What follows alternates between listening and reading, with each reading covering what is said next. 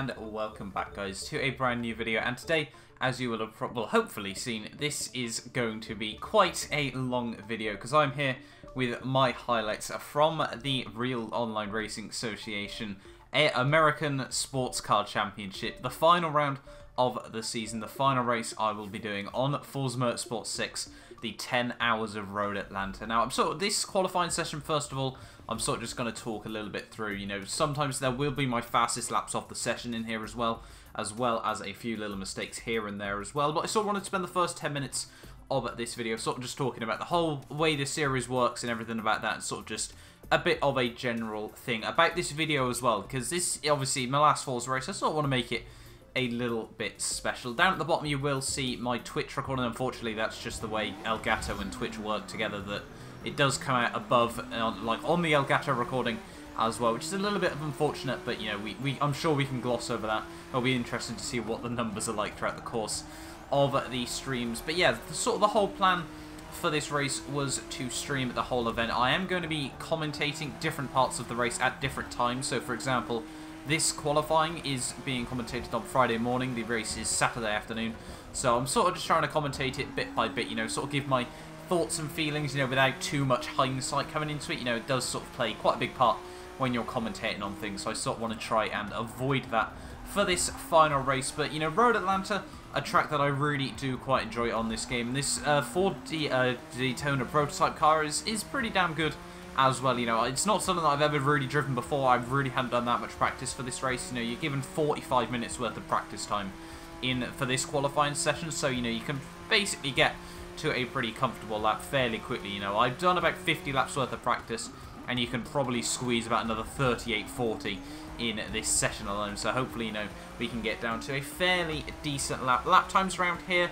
I was aiming for a sub 1 minute 10. I was thinking that would be quite a solid lap. I'd heard rumours that some people might be able to get close to a sub 109, but we'll have to wait and see.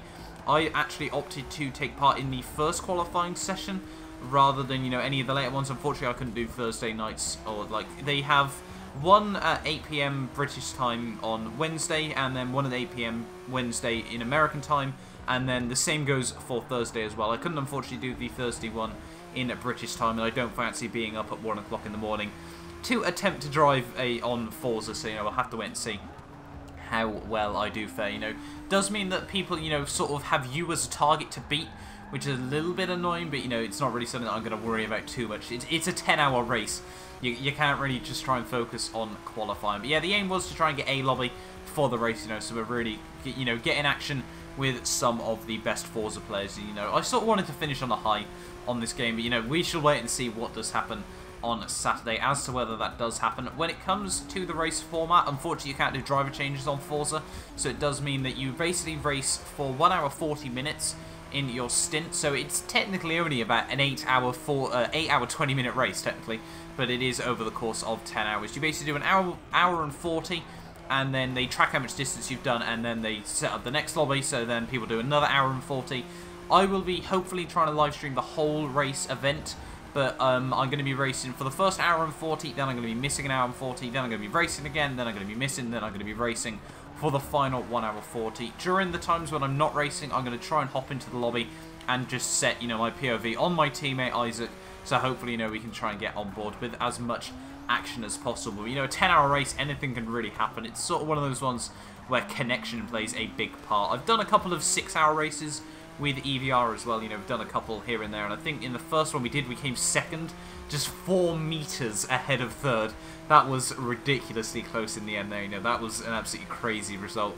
But yeah, no, hopefully it's not as tight as that, but as it is, as long as we finish ahead of the other team, then I'm not going to complain too much. We've got myself and Isaac in the Daytona prototype, and then we have got Ben and Kieran in the Lamborghini Huracan GT car as well, so we've got a team in both, which is always good to see. But starting out the blocks fairly quickly there, I'm down to a 1 minute 10.0, nice and soon there, which I was quite happy with. And it's sort of about now just trying to get some good laps in nice and consistently here, because this isn't just about trying to get one lap pace out of the car. You can try to concentrate on being consistent lap after lap as well, which something that I wanted to focus on as well during this session. But we'll have to wait and see how well that does fare. But yeah, 1 minute 10.6 I was very happy with it nice and quickly in the session. But it already seems less than 5 minutes later, we're already starting to push a little bit quicker than that. You know, hopefully we can get some good laps under my belt. And, you know, I sort of wanted to try and improve myself. I do find that I am stronger in the faster cars. It's a little bit to do with manual clutch as well.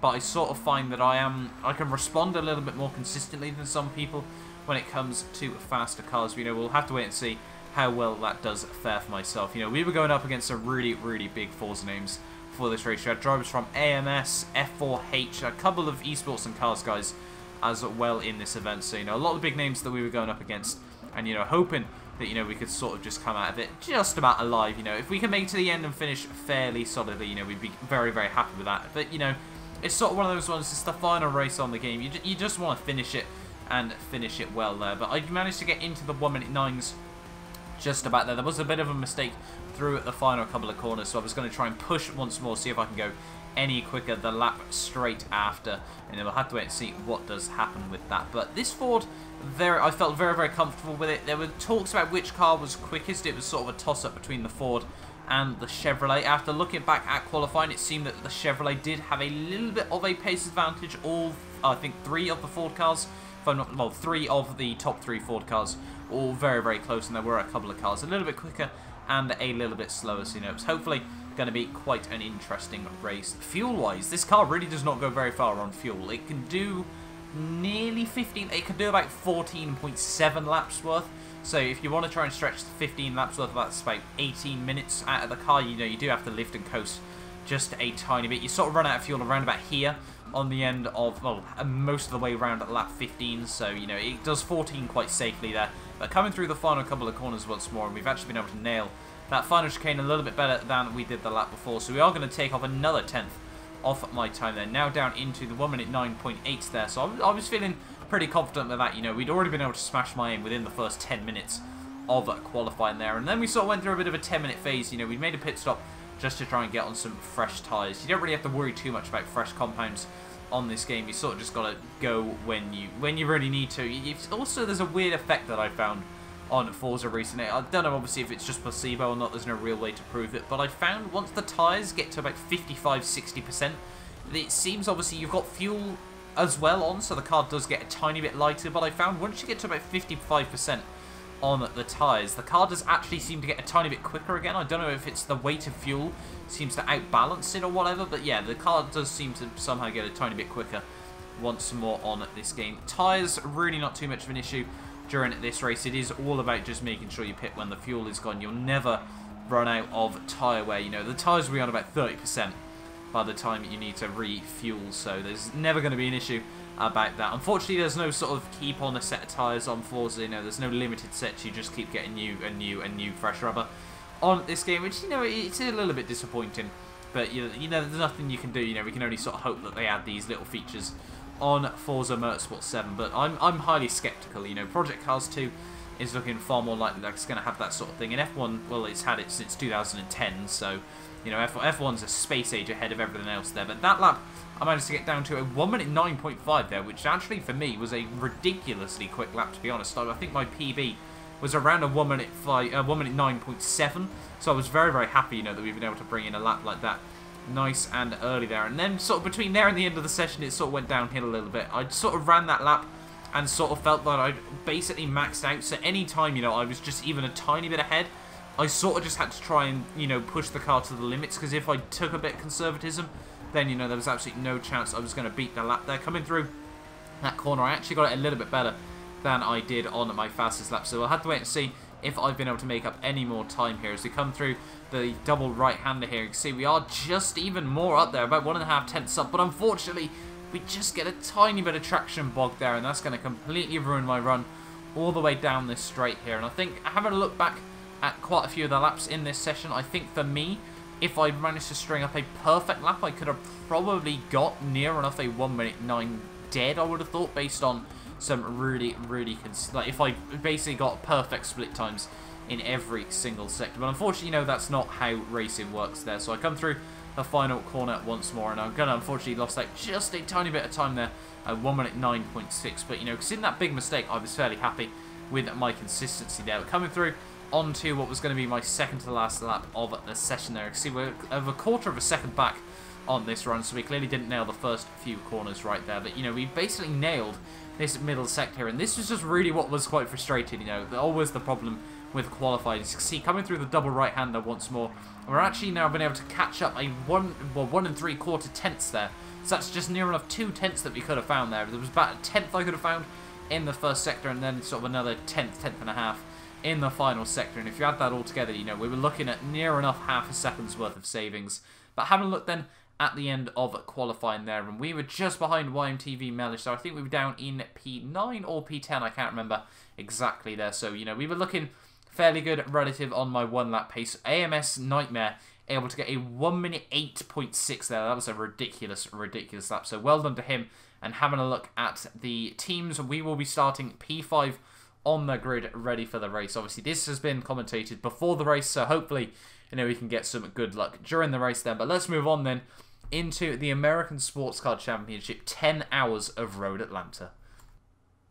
So here we are then, ready for the start of the race, and the first stint, if you will, is a full formation lap. We do 1 whole lap around the circuit, but all the others are very, very different. And now, as you can see, I've obviously now done the race for the rest of this commentary. We have got a lot of highlights to get through, about 40 minutes, so hopefully, you know, you do all stick around for this whole journey, if you will, throughout 10 hours of Road Atlanta. Now, coming into this first stint, I've sort of just wanted, you know, to be consistent, not have too many issues with the car, and it was also a good chance to try and learn lapping the GT cars. You know, I sort of wanted to try and focus on that as well during this first stint, make sure I was even more consistent, ready for stint 3 and stint 5 of the evening, yeah. But trying to get some heat into the tyres on this formation lap here, you know, it was going to be a good chance for me.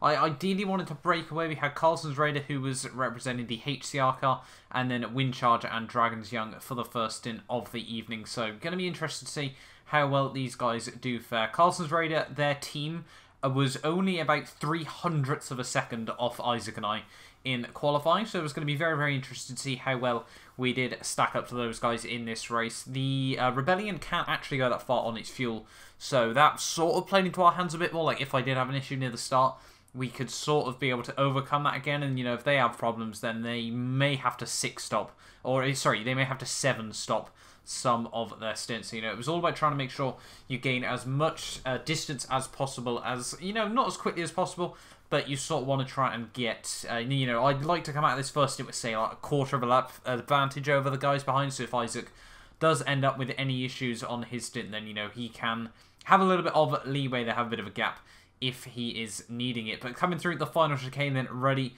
to start the ASCC 10 hours of Road Atlanta here. Going to try and line it up alongside, we're on pole though, so we've got the optimal run down towards turn 1 here. Carlson's Raider having a look to my outside here, but on the grid then, ready to go, and it's a lights out, and away we go for the start of the ASCC 10 hours of Road Atlanta there. Carlson's Raider not actually getting off to a particularly good start. The Rebellion very, very quick through the corners, but had very, very little down the straights here. So these first couple laps going to be interesting to see, you know, how well that does fare, and that was way too close to the wall already in the race. There we've got Carlson just proving how much extra downforce that Rebellion really has. You know, it's got so much better corner speed than this Ford, but, you know, this thing absolutely demolishes it down the straight as well. You've got about a 15-mile-an-hour speed advantage.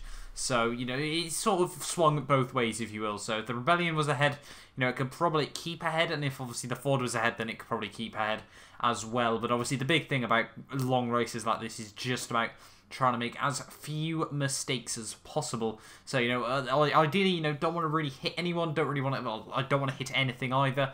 Try and keep the car clean through this first stint, see where we are at the end, and then obviously work on pushing later on during the evening if needs be. You know, we don't really want to risk it too much if we don't have to, but, you know, we're in B lobby, but I sort of want to try and be fighting with the A lobby drivers as well. You know, if we can try and push up with a few of those guys, you know, maybe sort of try and get within that group, so, you know, they don't have to think just about who's on track with them. They also sort of start worrying a little bit about what's going on in our, you know, lobby as well. But at the end of lap 1 there, fairly clean lap overall on the whole. We've managed to gain about a second and a half advantage over Carlson's Raider there, so that is very, very ideal to kick off the race. You know, we don't really need him trying to breathe all over the back of me in the early stages of this race. If I could try and gap him nice and early, then that would be very, very ideal, but we'll have to wait and see how well that does fare for me later on over the course of the evening. But, you know, these first couple laps I hadn't really done any sort of on race day practice. I sort of just wanted to, you know, not really worry about it too much and then just get in the car and try and maximise as many laps as I possibly could. But, you know, we'll wait and see how well, obviously, I am able to do with that. But, you know, we kept it nice and clean on the start, and that was sort of the big important theme. You can see already on the mini-map, though, we're about halfway around the track relative to the GT cars here, so it was sort of my worst nightmare when it come to the GT cars. You know, we'd be lapping them from sort of lap 8 onwards right through to the very end of the race there. Obviously, once they spread out, it sort of makes it a bit easier, sort of makes it even more difficult, you know, where you're just consistently having to lap GT cars. Now, after the first one was in the pits, the first GT car had to lap was Free Helios there, so in the Ferrari, you know, down in 10th place there, and, you know, on the straights, very, very easy to overtake the GT cars. When you get caught up in at the corners, it can be a real pain to try and get around them. You know, it's so difficult because obviously the speed difference between something like this Ford Daytona prototype and something like a Corvette that you can see just ahead of me here. I'm going to try and have a dive down the inside there, and nearly turns in on me there. You know, you do sort of communicate with the other guys, but you sort of hope, you know, they are aware of you being there as well. But it's things like that, you know, that in 14 minutes into the race, you know, you shouldn't really be risking it as much as I probably did there. But sometimes, you know, in the bid to try and make yourself a bit more of a gap, then sometimes, you know, you sort of just got to go for that sort of thing and hope that it does pay off. But, you know, not too many risky moves during the first stint of the evening. You know, we sort of need to try and build up a nice early race gap rather than worrying about anything else in the start of this race. But 20 minutes into the whole endurance, 1/30th of the way through the race there. So it really does say a lot about how long this race is. And we're almost ready for my first pit stop here. The car can go about 14 laps worth, 15 obviously on the formation lap, where you do save a tiny bit of fuel. It is quite tight.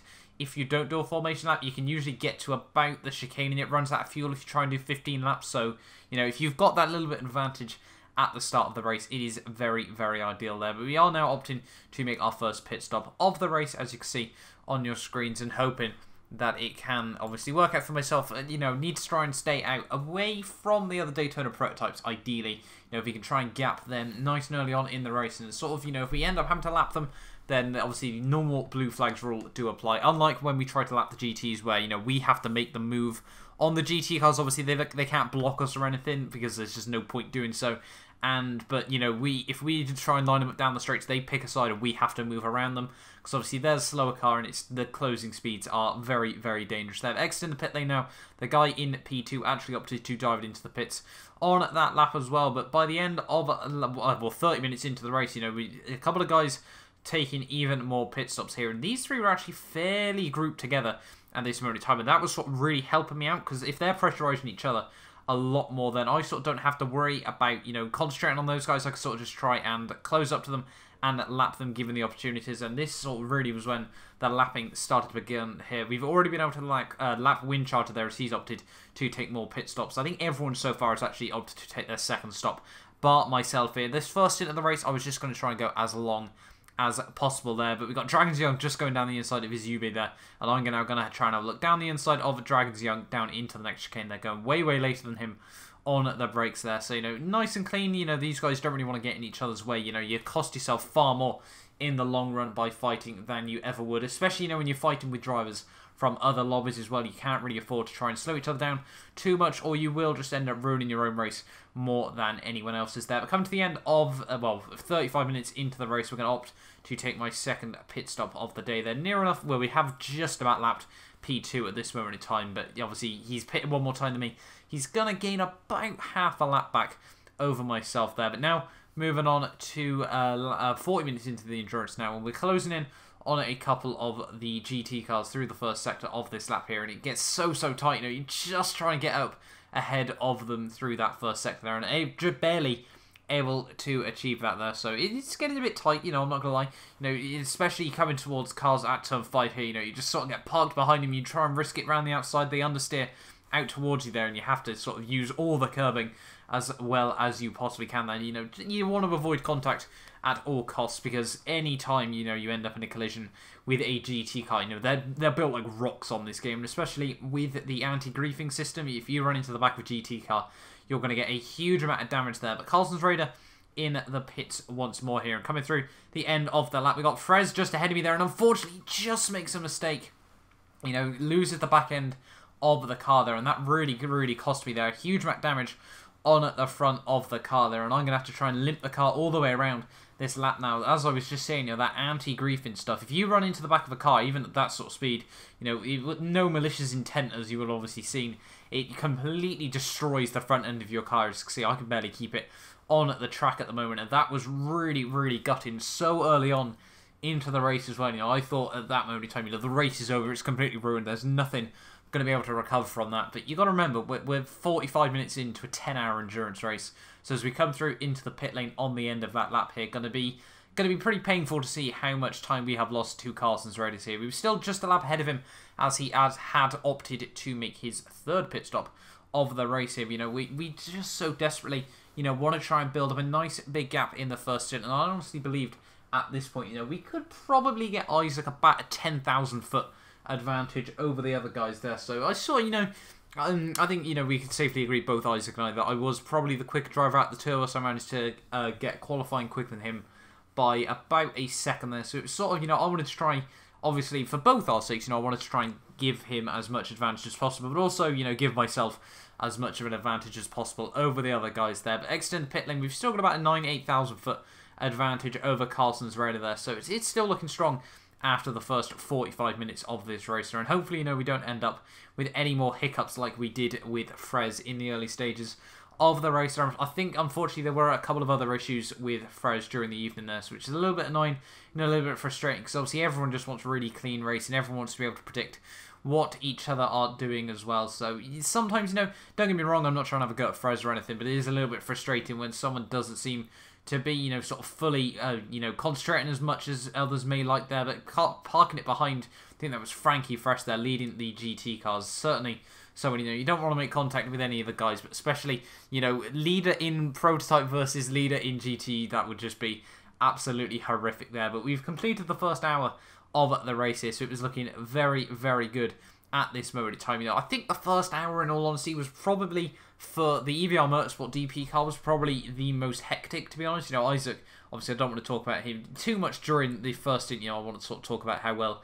he did during his stints. You know, sort of, you know, it was sort of like trying to, you know, keep it clean, keep it consistent. You know, you've got to be cautious in races like this. If you run 10 hours of full attack, you are going to crash, and you're going to lose way more time than you would ever gain. But 1 hour 15 minutes into the race now, we are on the back of Windcharger here. Going to try and have a look down the inside in towards turn 1 here. Go from very late back, but he does give you the room on the inside there. He runs wide. You can see there's another car at the road that's run massively wide as well. That's Carlson's Raider there, coming on the track, nearly running into the side of you there. We nearly go into the back of the 4GT as well. We're just about able to pull around the outside of him there. But now we are a lap ahead of everyone else in the field there, including everyone's pit stops as well. So we're fairly a lap ahead now as we lap another car there of Frankie Fresh once more there. So this is looking really good for ourselves at the moment. You know, we've been able to build up a gap of a lap now in the early stages of the race. You know, in 1 hour and 15 minutes. That is very strong for Isaac and I here. And hopefully, you know, we can just try and hold on to, you know, the advantages that we are able to gain when we can do so. And, you know, coming out of stint 1 and, you know, being able to talk to Isaac about having, you know, we've got a lap advantage over everyone else. You don't need to worry about it too much. You know, you can only, you know, I hope it filled him with confidence as well. You know, we're both trying to push as hard as possible there. But coming to the end of the first stint of the evening there, 20 minutes 15 on the clock. We stop when the clock ticks down to 20 here. So this is, we're going to be ending just a little way down this long back straight here. Probably one of the most ideal places to finish a stint, because, you know, you gain a bit more distance under braking at the end of the lap there, guys. But coming through, 205 miles done on the kart during that first stint there. Fairly solid stint, if I'm not mistaken. That left us P6 overall, I think, or P5 overall, just behind 4 of the A-lobby cars. We were ahead of one of them, as they did have a few issues in the first stint of the evening there. So that was looking really good for ourselves there. We've done the hardest bit that we need to all evening long. You know, we've been able to keep the first hour nice and clean, and now it was ready for Isaac to get in the car and hopefully, you know, hold on to, you know, the 1 lap advantage to hold on to would be very, very nice. But, you know, we weren't really too worried.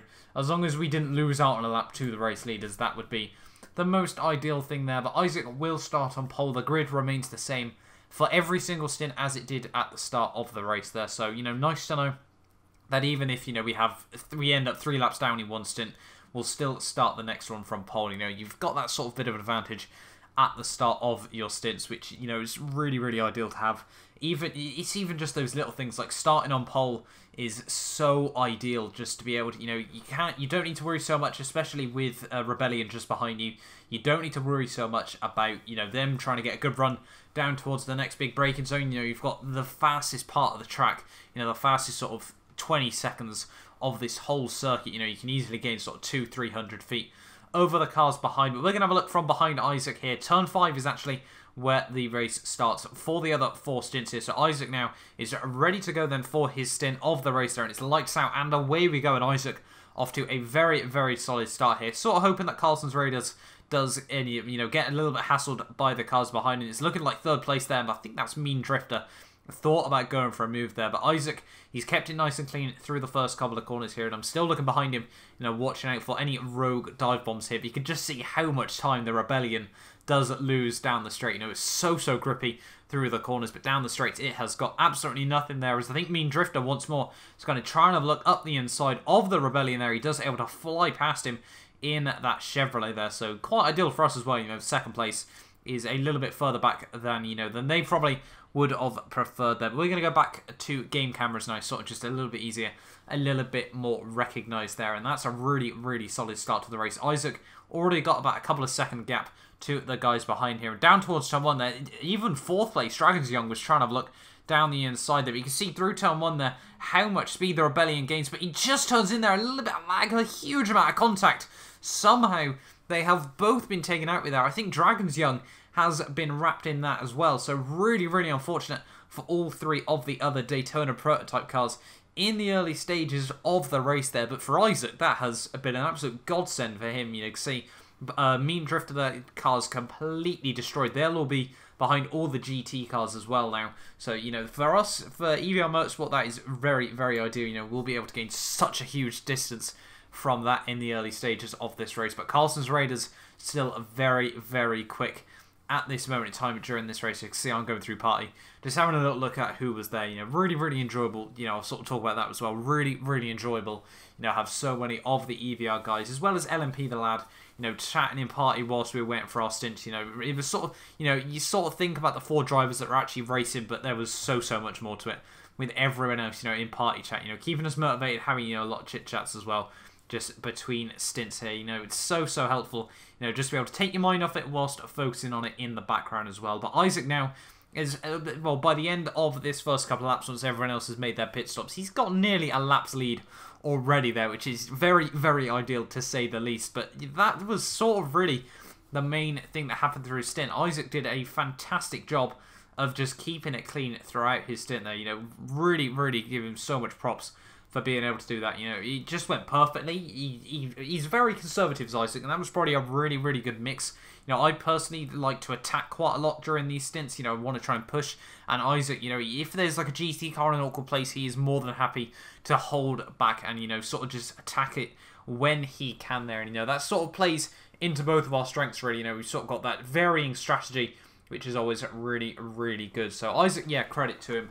Did it really, really well during his stint of the race. I think in the end, he was able to clock 204 miles on the car as well, which was really, really good job from him. You know, we've got 409 miles already in the tank after just the first couple of stints there. And I think that left us up in about P5 of the race. It was looking very close between us and P4 after the first couple of stints there. But now we're ready to move on into my second stint of the evening here through hours 4 till 6 of the race. And, you know, once you get through the first couple of hours, you know, it sort of simmers down a bit. Everyone's a bit more confident with their cars and ready to go. But I think I'm almost ready then to start. We're sort of trying to gain a bit more of an advantage over the other guys. We've now got HCR Sandman, Mean Drifter and Dragons Young there. Dragons Young opting to take the first 3 stints there. Props to him. I was happy to do 3 stints overall, but 3 in a row would have been absolutely horrific for myself. You know, I would have just completely broken down and just given up and cried in a corner if I had to do all 3. So mad respect for Dragons Young for opting to take the first 3 stints for his team there. But on the start then, ready to go here. And it was going to be interesting to see how quick HCR Sandman was. I speak to Noodle a little bit here and there, and he was saying that Sandman was very, very quick. So, you know, going to be interesting to see if we are able to gap him in the early stages of stint 3 here, but flooring it nice and early out of turn 5 there now. So we've been able to hold on quite nicely now, and I think we've actually caught out Sandman pretty well down towards the next couple of corners there. We've already got about a 100-foot gap, and Mean Drifter is already trying to attack him there for P2 in the stint. And, you know, for me, those guys attacking each other, I'm just going to try and do what Isaac did and just absolutely run through the first few laps of the stint. You know, if I can try and make a bit of a gap nice and early on, that would be very, very ideal there. See, they're all very, very close behind, hoping, you know, they can sort of just try and battle as much as possible. You know, don't really, I sort of, obviously, I never wish for anyone to crash, but, you know, if they did, it would sort of benefit Isaac and I a huge amount. You know, we've already been now able to got about a 15,000 foot advantage over the rest of the field there, so just over a lap over the rest of the guys, and it was crucial. You know, I sort of wanted to extend that because anything can happen in these races. If you say you have a disconnect with sort of 10 minutes to go, then, you know, we could try and recover that time as well, but running hugely wide through the exit of turn 1 there. But skipping on to my first pit stop of the day, and you can see we're already actually very, very close between Mean Drifter here. We're about 35 minutes into the stint, and massively luckily for me, it seemed that Drifter, Sandman and Dragons Young were all very, very close on pace. I think Dragons Young, unfortunately, did lose out on a bit of a gap, but Mean Drifter and Sandman, you know, were right with each other throughout this whole, you know, sort of first stint, well, the third stint, sorry, of the race, which was absolutely perfect for me, you know, because that just meant I was able to try and pull away. And it got to the point, you know, about 1.5 hours in, where I was actually, you know, you go from the hunter to the hunting again. Sorry, the hunted to the hunter again. As you get more and you get closer and closer to them, so they realise you are about to lap them. So you sort of try and focus on closing them up. We got a brilliant little fight towards the end of the race where that does happen once again there. But lapping a couple of the GT cars, you can see the gap to Sandman now is about 12,800 feet here. I think he's just coming through the final. Yeah, you can just see him. He's the next car at the road ahead of me there. And I don't think Mean Drifter is much further ahead of him. So this is absolutely perfect for me. You know, 35 minutes into the stint, you know, we're already looking like we can line up the other guys for a, you know, to try and gain another lap over them there. You see, 5 hours nearly into the race already. And this is looking very, very strong for Isaac and myself. Already got a lap advantage in the early stage, so hoping, you know, we can make that even more. But Sandman makes a huge costly mistake there, hits the tyre wall through turn 2. I nearly run into the side of him there, but now I'm able to lap Sandman there. I don't think he got any damage from that, rather luckily for him, but that has cost him a huge amount of time there in this race. And now I've got to try and lap Mean Drifter as well, who is the next car up the road here. Just see, moving on to 40 minutes into the stint now, and I'm all over the back of Mean Drifter here. Hopefully going to try and line up a move through the next couple of corners. You know, he's blue flags are also, you know, I'm not going to try and force him out of the way as early as possible. Well, you know, I don't really want to have to fight with him if I don't need to there. As you can see, coming out of the next corner at turn 5 down towards turn 6. He's on the outside there. He's just going to brake a little bit earlier than myself. I think he was a little bit reluctant to, you know, sort of move aside, but, you know, he sort of had to. And, you know, he fully accepts that. All the guys in TORA tend to be so clean anyway. You know, they're so responsive, and that's really what's enjoyable about sort of racing, like league racing generally. You know, most people are very, very good, but, you know, by the end of that stint, it was actually, you know, really, really good for myself. Unfortunately, Dragons Young and Sandman, unfortunately, both disconnected quite late into the session there, and Mean Drifter did drop back just a bit more there, so we gained another 2.5 laps over him there. So I think really now we had, coming into the third stint of the race, I think, sorry, the fourth stint of the race, we had about a 4-lap advantage now over the rest of the field there. And, you know, really with 4 hours to go, unless something goes horrifically wrong for us, that was looking really, really good. You know, 4 laps, we could play around with that as much as possible. You know, if we made a few mistakes, went for a few risky moves, then we would still be looking very, very good. We're massively wide out of turn 1 there once again, but if in doubt, just keep it flat out. I don't think Frez was particularly happy with that one, but, you know, I sort of didn't want to lose out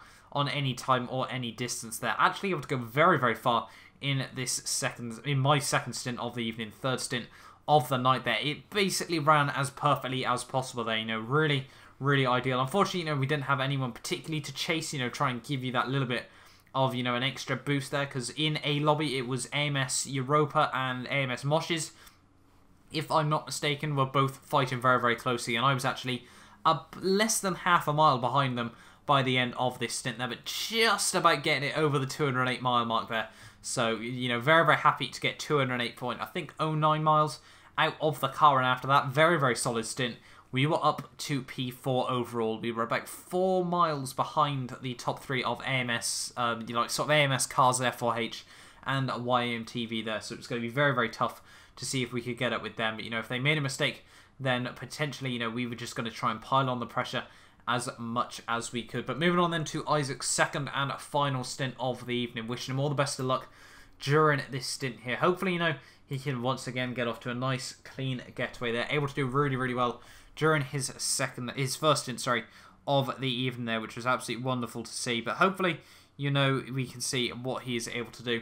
During the second stint, he was feeling a little bit tired, and, you know, I sort of just, we've got 4 laps advantage over second place. So I think where Sandman disconnected, we had about a 6 or 7 lap advantage over the HCR car, and then about 20 over Dragon's Young, as unfortunately he did disconnect fairly early on, about halfway through the second stint there. But, you know, Isaac absolutely nailed that restart once more. So, you know, the HCR car did lose out a little bit. They actually had Noodle now in the car for the final 2 stints. And Noodle, if you've watched any of my VGN touring cars, he's a very, very quick guy. You know, we seem to be fairly matched on pace. I did overall able to beat him in the VGN series there, but he's very, very quick as well. So for Isaac, you know, sort of felt a little bit pressurised by Noodle, but, you know, he's a very, very quick driver himself. As Mean Drifter, they're able to fly past the Rebellion now down in towards the chicane there, and once more, you know, just giving us that extra bit of leeway over the rest of the field there, and, you know, that's really, really ideal. Once more, you know, it's odd, you know, it's hard to explain how much confidence that really does give you. You know, if you see the guy that you expect to be fighting dropping down a little bit further down the field, then it, you know, it fills you with even more of a confidence boost early on in the race there. But just have a look once again how much extra momentum Noodle is able to maintain through the first sector over the Chevrolet ahead of him. You know, the Ford and the Chevrolet were very, very similar, and then the Mazda and the Rebellion were very, very similar as well. You know, 2 completely different cars, 2 all completely different characteristics, but both actually very, very similar on the pace when it comes to racing lap round here. But Isaac's done what he needs to in the early laps of this race here. You know, he's been able to hold on to a good little lead in the early stage there. We're going to be interested to see if Noodle can get back up into P2, if he is able to really try and pile on the pressure to Isaac just ahead of him there. Unfortunately, you know, being in spectator, you can't get as good a view when it comes to, you know, sort of seeing distance gaps and everything, but you can tell a little bit further on into the stint, Isaac was starting to feel the pressure from Noodle behind him there, which, no, completely understandable, completely get there. Unfortunately, just making a couple of tiny little mistakes, as you will have seen there. Fortunately, with such a speed advantage down this straight, you know, Noodle's not going to be able to have any sort of chance down that straight there. But Isaac, he did admit it as well. He was starting to feel a little bit pressurised by Noodle, which is completely understandable. But as we said, you know, we've got about a 5-lap lead at the moment after just 6 hours of racing. So, you know, we were fairly well poised to try and at least, you know, unless anything went wrong, you know, we were pretty damn poised, ready to take home, you know, the B Lobby trophy at least for the Daytona cars, and, you know, over the overall win in Petite Le Mans from B Lobby there. But Noodle, he's closing in on Isaac at the moment. Isaac was starting to feel, as I said, a bit more pressurised by him. So going to be interesting to see. Obviously, the Rebellion can't go as far on its fuel, so he might try and go for, you know, it's sort of a bit of an uncharacteristic undercut there. But Isaac, unfortunately, just making a tiny little bit of a mistake as he's coming up towards one of the GT cars here. And just look, you know, he's so cautious as Isaac. You know, really, really good trait to have generally. But in specialist situations like this, you know, it just helps Noodle out so much there, as he's able to get right back on the rear of Isaac's car here as we come through the next couple of right-hand corners here. But once again, you know, Isaac's going to be given a breathing space down this next straight, because just watch the Rebellion just struggle. Even in the slipstream, it's just got nothing against the Ford, there, which is, you know, really, really useful still. Like, it's just one of those things, you know, any sort of little advantage you can have. If you just keep focusing on that advantage that you have, don't worry about, you know, the huge deficit we've got in Sector 1. It can give you such an extra motivation boost during these races, and especially in something like 10 hours, that can easily affect you by, you know, a good sort of 10 miles in terms of racing there. But Noodle now opts to dive it into the pit lane on the end of that lap here. He's going to go for a bit of an undercut on Isaac here. Going to wait and see how well that does fare for him there, as Isaac's still looking very, very solid, very, very poised in this race at the moment, as the Twitch stream is just about to tick over the 400-minute mark there. A couple of laps later, though, Isaac now going to come through the pits here, and Noodle, it's going to be interesting to see where he does come out. Mean Drifter inherits the lead, but Noodle just about able to edge out Isaac there. A little bit unfortunate for ourselves, but Isaac, was still nicely close behind him at the moment. So if Noodle made a mistake, Isaac was ready to pounce once more. But, we didn't need to worry about it too much, as I keep saying. I can't, it's 5 laps. There's no way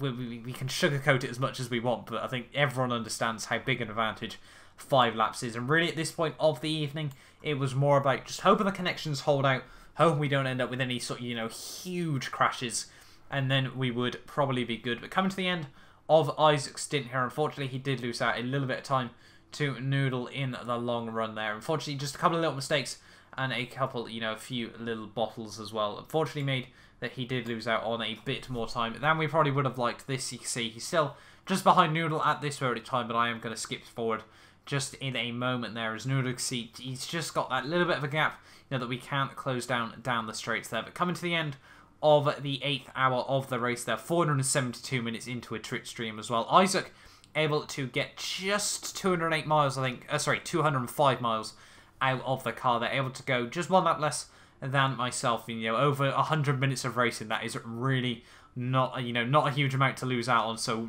GG once more to Isaac there. Unfortunately, he did lose out a little bit of a gap to Noodle, but, we still had, a nice, big, healthy lead at the front of the field as we moved on into my final stint of the evening. Going to be interesting to see how I do fare, but, we were feeling quietly confident as long as the connections were holding out.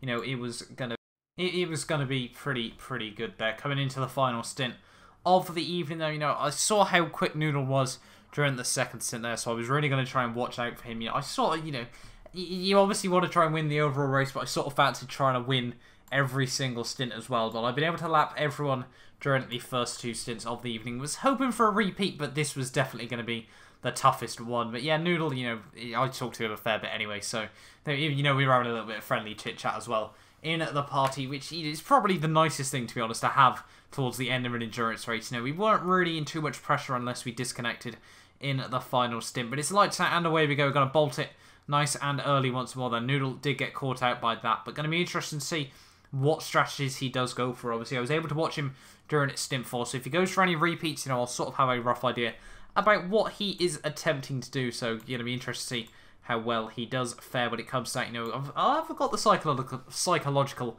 advantage, if you want to word it that way there. But Noodle dropping back just a little bit now. Succeeds, might get under pressure by, I think that's Big Ben, just behind him there, well, just ahead of him now, as he's able to fly past him there. So it was ideal, once more, that, as I was saying, just to see the guy that you're worried about drop a little bit further down the field is perfect, when it comes to your own motivation there. But Noodle, I wouldn't be surprised if he's able to get back past him fairly quickly during this stint. But, we've been able to try and do what we need to, and that's gain another little bit of a gap at the start of the stint. And, especially with the way the restarts worked, it was really, really ideal for the Chevrolet car, the Ford car and the Chevrolet.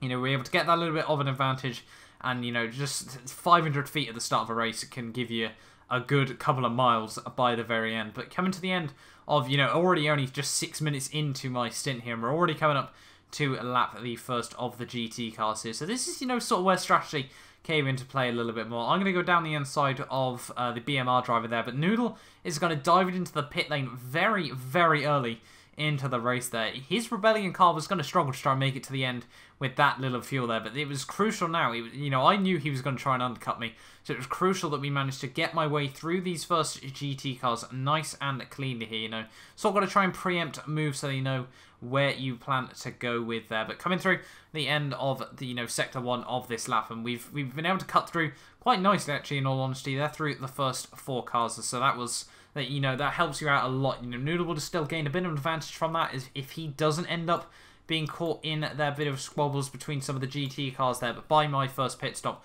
we were actually still quite comfortably ahead of Noodle there, so which was really, really ideal for myself. Big Ben was just going to try and go one more lap on his stint. You can see Noodle coming through there. And I think, if I'm not mistaken, that was the first time during this whole endurance, during my stints, that I wasn't actually leading there. So hopefully, you know, we can re-inherit the lead nice and quickly. Big Ben will have to make a pit stop very soon. But yeah, Noodle actually lost out quite a bit of time from that alternate strategy there, which was quite surprising to me. You know, unfortunately, I think he did get caught up in the GT cars. A little bit worse than I did, but skipping on half an hour later, you can see we've now got about nearly a 3,000 foot lead over Noodle here, and just 1 hour to go of the 10 hours of Road Atlanta here. And you know, we were feeling good. It had been pretty damn perfect for our team, the DP team.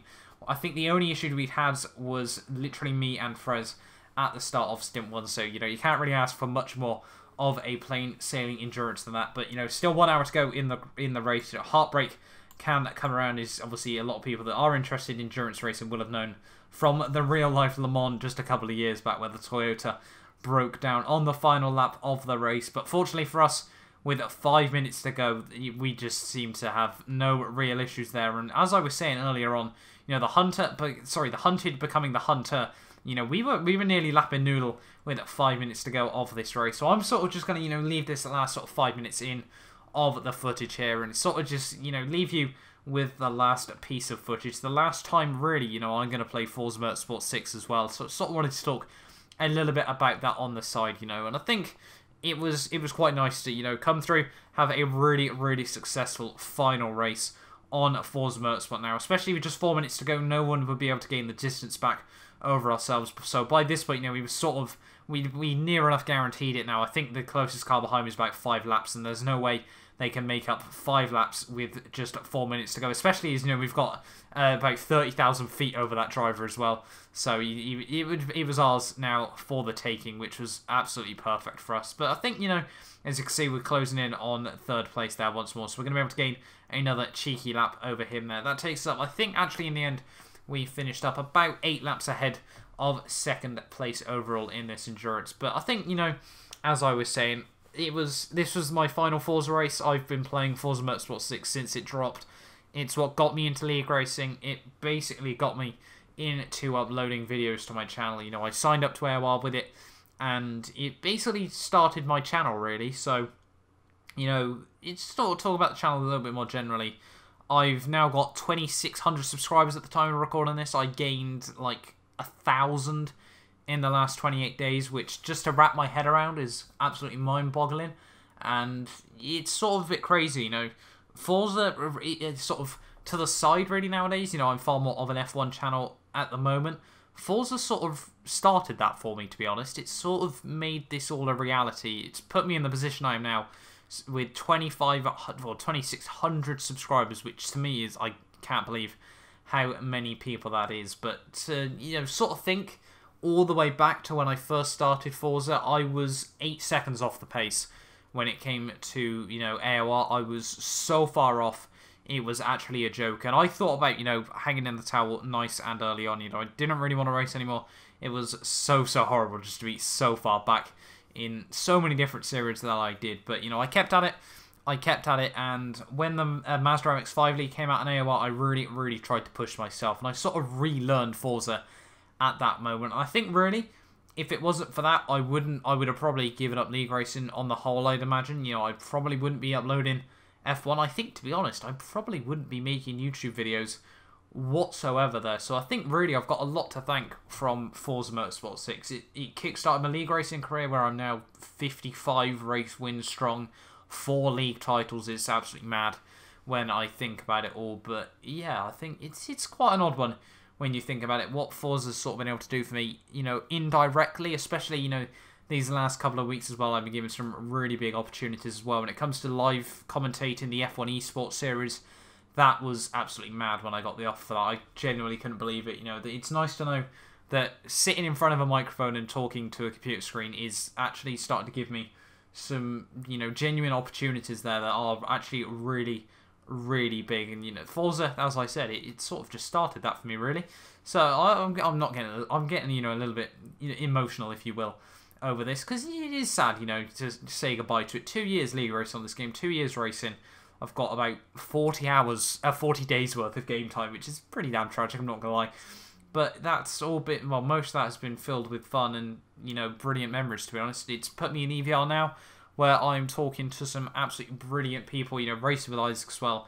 You know, I can't thank him for the amount of help he's given me over the last couple of months. He's been going through a few little things as well, where he's just been getting some massive life, you know, life opportunities when it comes to things. So, you know, I don't really want to talk about that because that's sort of his topic as well. But, you know, it's just crazy to think what you know, it's sort of all been able to become. And Forza, as I keep saying, sort of was able to start that off, really, which is, it's odd to think back. But coming to the final 40 seconds of this race then, and we've done it, basically. We have been able to, we've done 1,031 miles by the end of this race, which you think in 10 hours, that's what, 100, is that? Yeah, 100 miles an hour, just over, throughout 10 hours worth of racing. 36 pit stops as well. That's what, 144 tyres we have got through during this race. So much fuel as well. I wouldn't like to think how much damage we've done to the ozone layer then. But the final dying seconds of Forza Motorsport 6, it's 20 minutes on the clock. It's full brakes, and that has been the end of Forza Motorsport 6. We were able to win, obviously, in our class. We came 4th overall, which I was really, really happy with. I think our GT car team as well was able to get 3rd overall, so really, really well done to them. You know, EVR in these endurance races, we've been really, really able to prove ourselves against the big boys right when it really matters. You know, in these sorts of races, it's even more special to me than doing like a 20-minute sprint race there. But that has been the end of the TORA ASCC 10 hours of Road Atlanta. Thank you all if you've made it this far into the video. I can't thank you guys enough for all the support. This video took so long to edit, you know, especially to record as well. But it was all worth it in the end, you know, sitting here live commentating, sorry, the last few moments of the race. But yeah, we were able to win, as I said, 4th overall in terms of the whole race. That has been the end of Forza. It has been absolutely a crazy, crazy journey. But thank you all so much for watching.